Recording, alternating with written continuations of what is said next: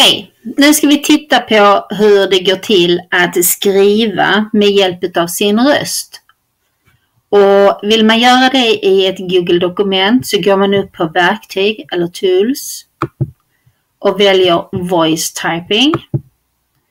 Här ställer man in språket. Jag har ställt in den på svenska redan, men här kan man ställa in språket.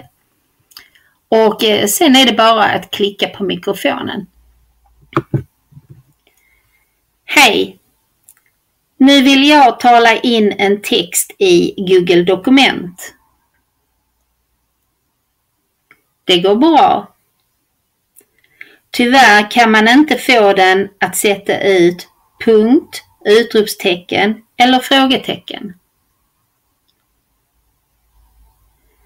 Ett lektionstips i det här kan vara att eleverna får prata in en text och att man tillsammans redigerar texten. Lycka till! Hej då!